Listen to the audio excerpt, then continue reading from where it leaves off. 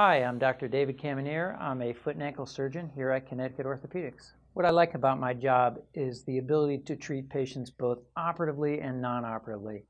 And interestingly, the vast majority of problems in foot and ankle can be treated conservatively or non-operatively.